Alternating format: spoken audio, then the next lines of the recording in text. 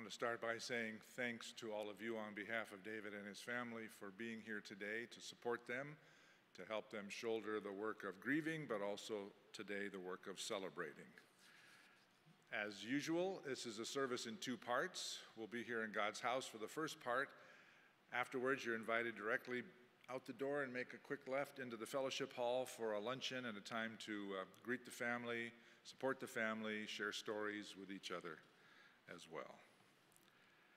From the book of Ecclesiastes, these words: "For everything there is a season and a time for every matter under heaven, a time to be born and a time to die, a time to weep and a time to laugh, a time to mourn and a time to dance, a time to embrace and a time to refrain from embracing, a time to seek and a time to let go, a time to keep silence and a time to speak, a time to love and a time to hate, a time for war and a time for peace. The God of peace spoke to us through his Son Jesus and said, 'I am the resurrection and the life. The one who believes in me, even though they die, yet shall they live, and whoever lives and believes in me shall never die.' We are gathered in Christ's name, our hope for the resurrection.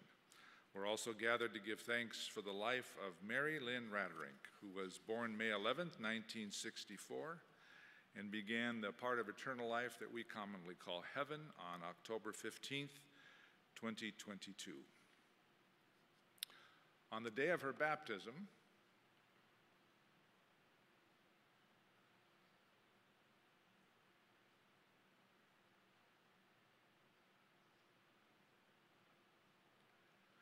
I'm told she wore white. And today, we cover her in white once again as bookends to the promises made on the day of her baptism, that God would be her God always, would never let her go, and that promise is still in force. And so when God makes a promise, God keeps that promise. And St. Paul talks about that promise in Romans 6 when he says, 'Do you not know that we who have been baptized into Christ Jesus were baptized into his death? We were buried, therefore, by baptism into death, so that as Christ was raised from the dead by the glory of the Father, we too might live a new life. For if we have been united with him in a death like his, we shall certainly be united with him in a resurrection like his.'" I invite you to reach for a red book, if there's one handy, and we're going to sing "How Great Thou Art." You don't need a red book, I'm sorry, what am I thinking? All the words are on the screen.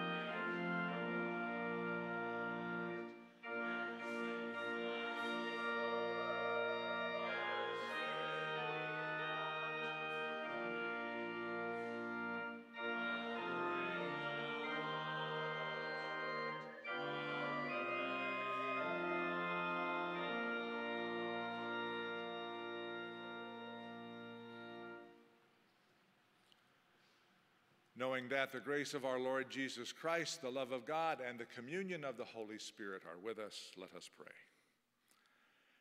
God of grace and glory, we remember before you today our sister, Mary Lynn.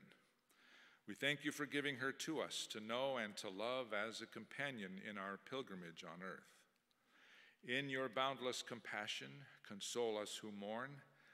Give us faith to see that death has been swallowed up in the victory of our Lord Jesus Christ, so that we may live in confidence and hope until by your call we are gathered to our heavenly home in the company of all your saints, through Jesus Christ, our Savior and Lord.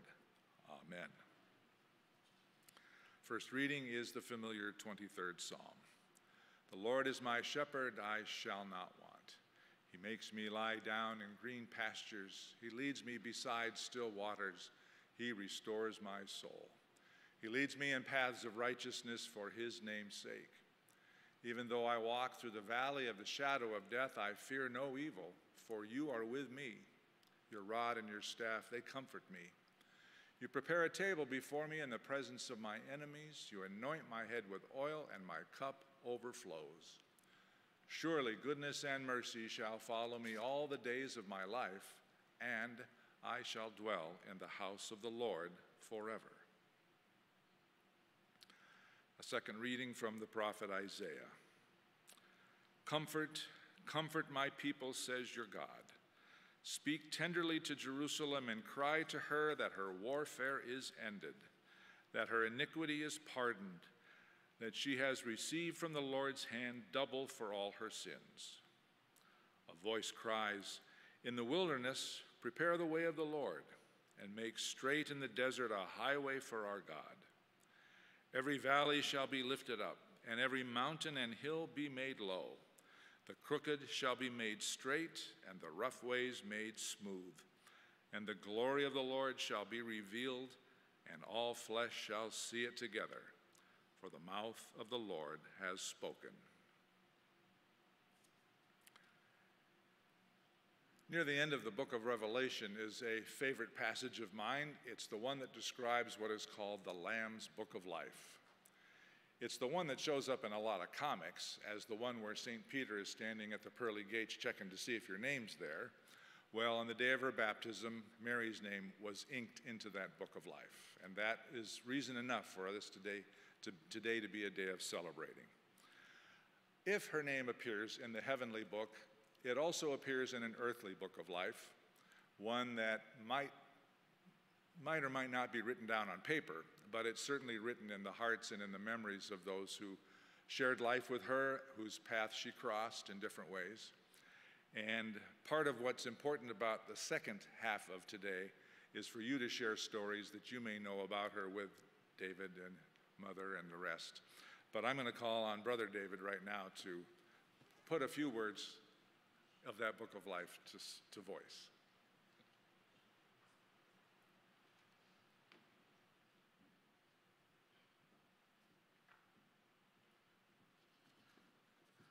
So if there was one thing that my sister would be glad about today is that she's making me uncomfortable by being up here and speaking about her. My sister and I are just over a year apart in age, and she's the younger sister. When we were little, one of my first memories of her is we were both in preschool in different grades, and teacher comes in and says to me, your sister's crying, she wants her brother. And so in comes Meri, she sits down and spends the rest of the day with me, and she was better. A few years later,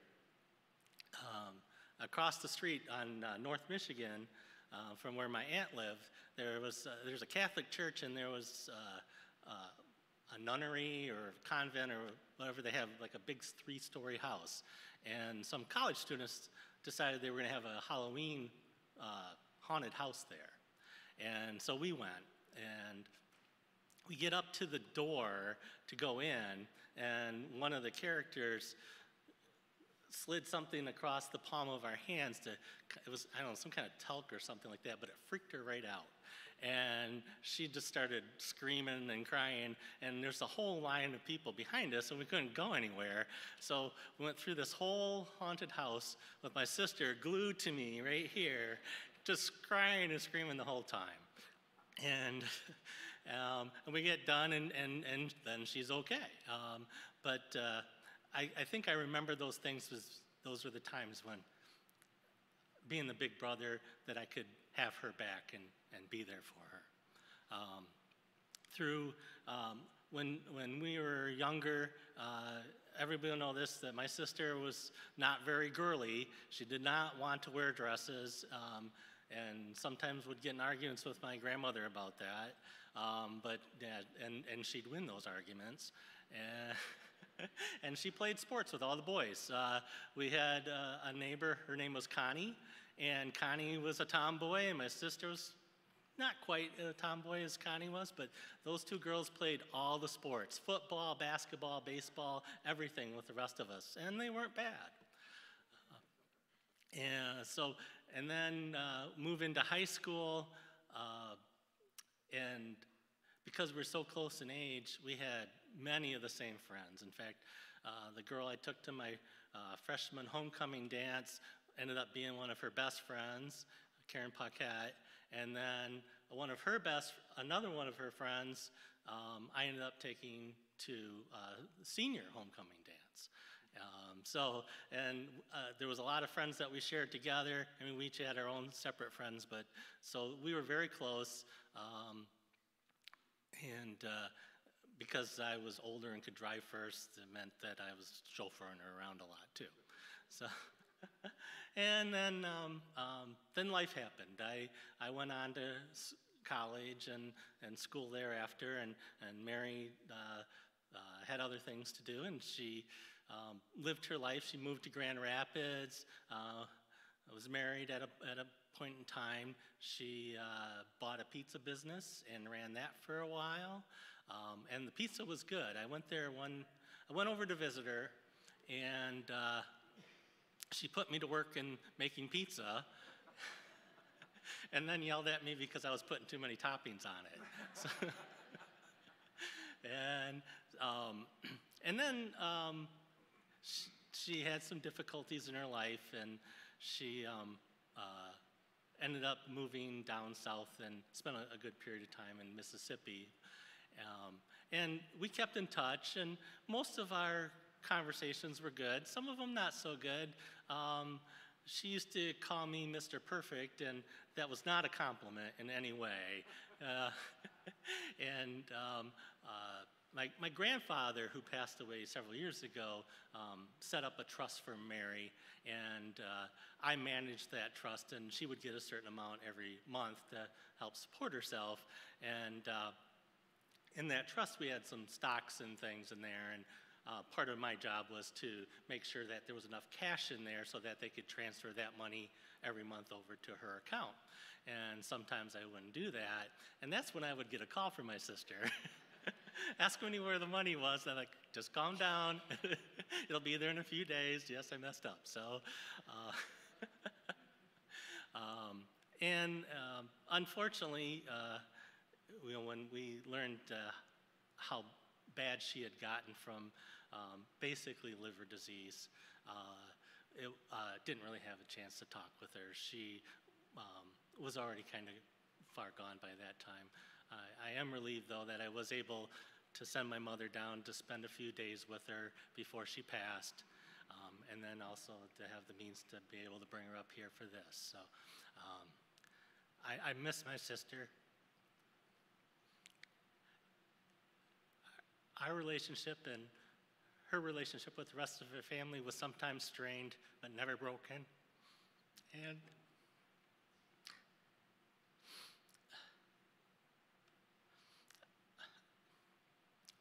I'm glad she's finally at peace. Thanks.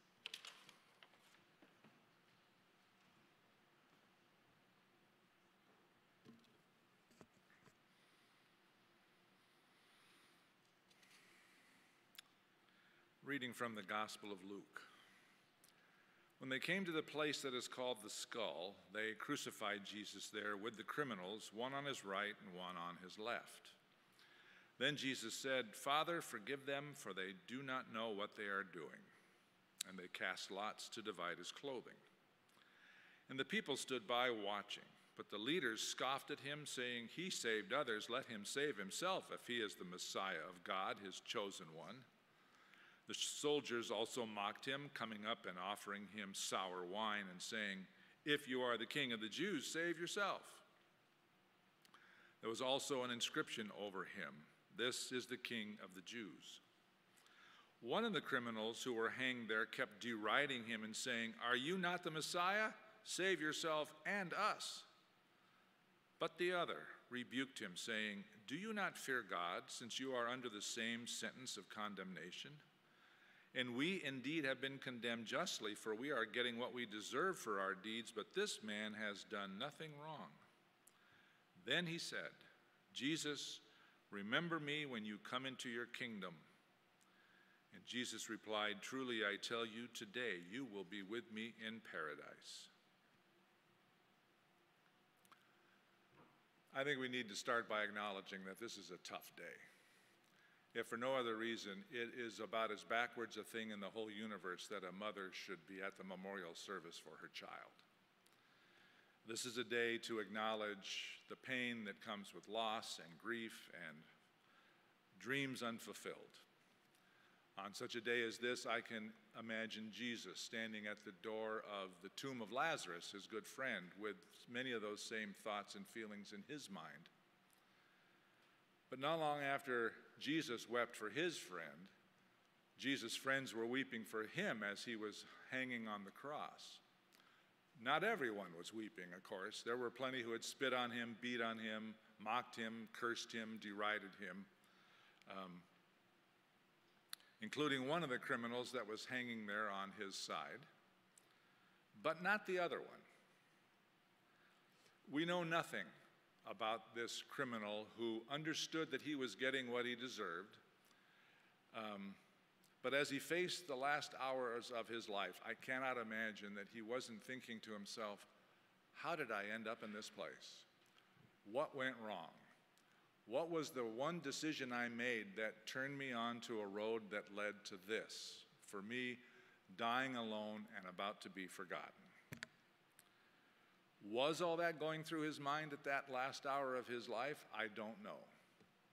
What I do know is this, that he looked in the direction of Jesus and simply said, "Remember me." And there's the thing. That's one thing that God is especially good at. The God we know in Christ is especially good at remembering us. God may choose to not remember our sins and the wrongs that we've committed, but God always remembers God's children. And so Jesus looked back at that one thief and gave him some hope to hang on to during these last hours as his life came to an end. He reassured him in just a few words that no matter what roads he'd traveled that led him to this terrible ending, God had never stopped loving him.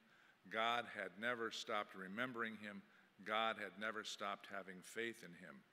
That's what I hear contained in Jesus' words. "Today you will be with me in paradise." I never had the chance to meet Meri. I've learned a little bit about her from her family when we met earlier this week.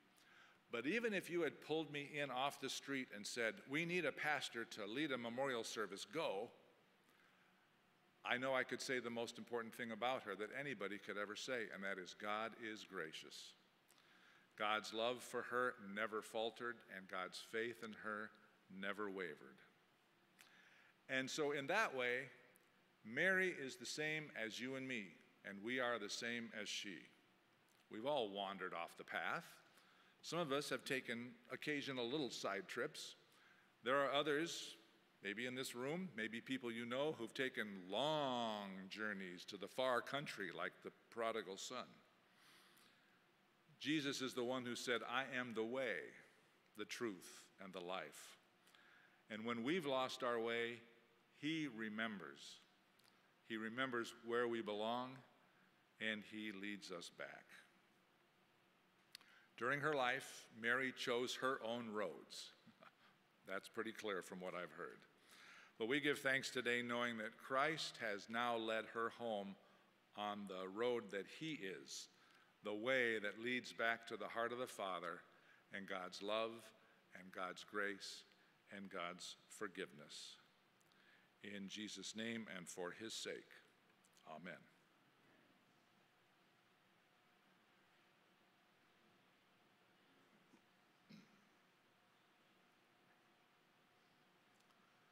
Let us pray. Almighty God, in holy baptism, you have knit your chosen people together into one communion of saints in the body of Christ. Give to your whole church in heaven and on earth your light and your peace.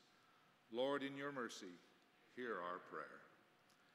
God of mercy, grant that all who have been baptized into Christ's death and resurrection may die to sin and rise to share the new life in Christ. Lord, in your mercy, hear our prayer.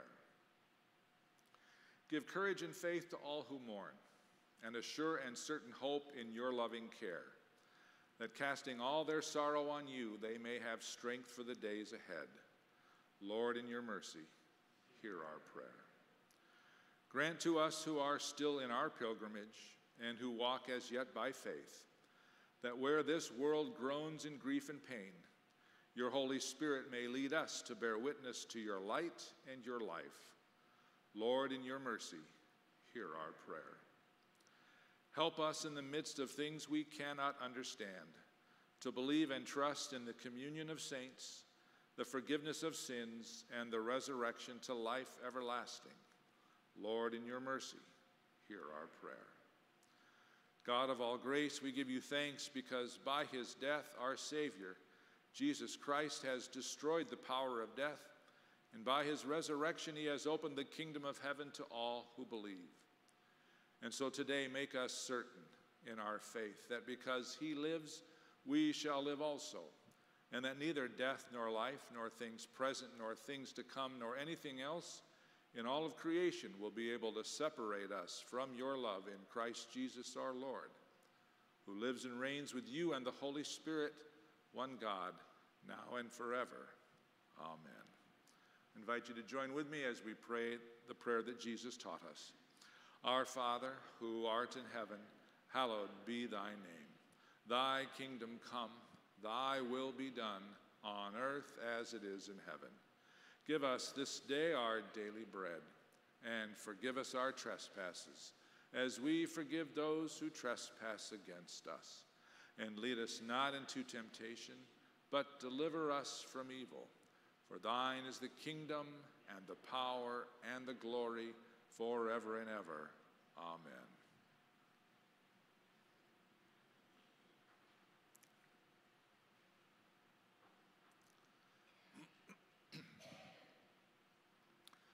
Let us commend Mary Lynn to the mercy of Almighty God, our Maker and Redeemer.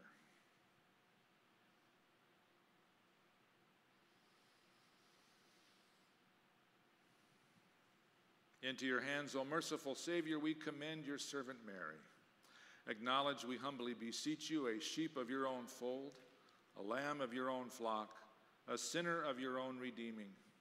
Receive her into the arms of your mercy, into the blessed rest of everlasting peace, and into the glorious company of the saints in light.